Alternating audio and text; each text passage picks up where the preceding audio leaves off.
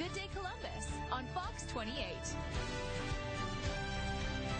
We are quickly headed toward 9:30 on this, what is today? Thursday morning, Thursday. right? Yay. And we're going to take science to a microscopic level this morning. Nerd alert. Nerd alert. Yes! But for good reason. COSI is here today, and they are going to show us how small parts of science have kind of big bang. It's pretty interesting. Yeah, so tonight, Good to have you here, Ty. Thanks for having me here. So tonight we're having our 21 Plus night, our COSI After Dark, and tonight's theme is microscopic mysteries. So adults 21 Plus get a free run of the museum tonight, so they can come with no kids and explore. And cocktails at COSI. There are cocktails at COSI. A wonderful idea. So, you know, Sean, get off that bicycle! So since we're doing some music-themed shows, some fractal shows inside the planetarium, I figured we'd kind of combine both of these things, some microscopic mysteries and a little bit of music, and kind of talk about one of my favorite things I like to nerd out about over, since we're talking about nerding records. All right. Right? So to get started, let's talk a little bit about how traditional music works, right? If most people listen to music now on MP3s, and when you're listening on MP3s, got bytes, ones and zeros, right? And what the computer is doing is looking at that first number, looking at the second number, making a guess between, and then giving you your sound, right? Giving you your waveform. But records work a little bit differently than that. When we cut a record, you actually take that sound and it vibrates a little sapphire cutting head on the record, and it cuts the actual waveform, that sound, into the record, right? So you may see the lines here. It's a little harder to see, but if we look over at the board, He brought a microscope. With a microscope, we can actually see those grooves. That's right? actually my right there on the See record. those in there? And a very, very dusty record at that needs to be cleaned a little bit. We can see those grooves cut into the record. So since we've got those grooves, and now we've got the record, we can talk a little bit about how to play those back, right? And I figured we would make our own kind of turntable. And I want to apologize in advance to all of my record friends out there, like Lost Weekend, Elizabeth, and Spoonfuls, and used kids. So don't do this with really good records. It will ruin them, but get a cheap one from one of those guys and try it out. So to do this, we only need a couple things. So if you want to grab a piece of paper, the first thing we're going to do is kind of roll that piece of paper into a cone. One of those. And the other thing you need at home, if you want to try this, is just a needle or a pin. Now I've got some sewing needles, but pins will work as well. So we're going to take that piece of paper and we'll just kind of roll it up into a cone, at the end. Now this cone's going to kind of serve, just like a gramophone bell would serve, to help us kind of amplify our sound a little bit. And yeah, something just like that at the end. And then you just want to take a piece of tape, if you're trying this at home, and just tape that cone kind of closed. Okay.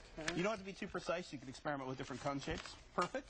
Close your cone. So once we've got our cone taped there at the end, what we're going to want to do is just tape a needle so it kind of sticks over the end there, sticking out kind of with the pointy end of the needle out. Okay. Now, so these are just regular sewing needles? Yeah, they're just sewing needles. Now, a turntable needle is going to be more precise than that. It's going to be designed to either track, stereo or mono records.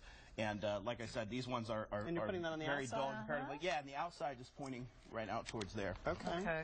All right. Hopefully that's So we've got a cone with a needle on it. Yep. Now, so when records are cut, 12 inches are typically cut at 33 RPM. That means that this record over a minute will spin around 33 and a third times. So when we spin this by hand, we're not going to get that precise. So we'll hear the record, the faster we spin it, the higher the pitch will get. The slower we spin it, the lower it'll get.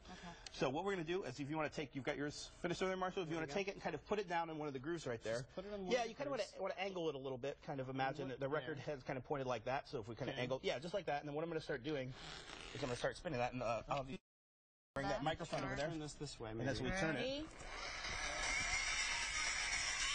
we can start hearing that music come out. So what's happening is those grooves that are cut in the record are actually vibrating that needle back and forth. And if we spin it really fast here, we'll hear that sound coming out. As it vibrates the needle, it's vibrating the cone, moving the air inside of the cone until it travels to our eardrums or into that microphone, moving your eardrum or the microphone speaker back and forth, letting us hear the sound. So this is a pure, really analog way of reproducing that sound, and something we can really visualize with some microscopes. That's the worst band I've ever heard. Yeah, it sounds pretty rough. Now, it gets only more interesting. If you try this at home, you can experiment with making multiple cones, playing back multiple parts of the records at once. We've got kind of 3 cones here, so if you're at home, we can try this one more time. Really? Each pick a different side of the record here and play this back. Now, this is going to play 3 different things at once here. And we really hear some kind of interesting, crazy sounds coming out of this one now. So this is a great way to kind of experiment, get different sounds out of the record, and create your own kind of unique musical instruments with multiple cones here. Have a little experimental music along with your science. How fun is that? It's like the old phonograph principle. Yeah, exactly. That's gramophone bells work exactly the same. You know, and it works the same on the record player. That needle would pick up the sound from the grooves, send those vibrations through the tone arm, this part of our record player right here, and then out to your amplifier. Yeah, or in the old situations, the bell, just like we have here. That's fun. So who was it, Edison that created the first one? Yeah, Edison's first experiments were needles that were cut onto aluminum. Right. And it didn't work too well, so he kind of shelved it for a while. The aluminum wouldn't play back multiple times. It did record it. He moved on to wax cylinders, and now when they make records, which they actually do right here in Columbus at Music Hall, they press records, and you can record there. They take aluminum discs, cover them with acetate, which is basically nail polish, and then use that sapphire head to cut in the master, make and then have basically pucks of this polycarbonate material, stamp it down onto the master, and you end up with your final produced record here. That's amazing. That's pretty fantastic. When I play Trivial Pursuit, you're on my team. That's all I have to say. Thanks so much. We appreciate it. Thanks for having us. There's lots more to come here on Good Day Columbus this morning as we freeze. It's really cold out there. Trisha's here from No Chefs Allowed to show us how to make a great German potato soup. That'll warm you up. Plus, your chance next to win tickets to the world's toughest rodeo. So that's still to come. Don't go away.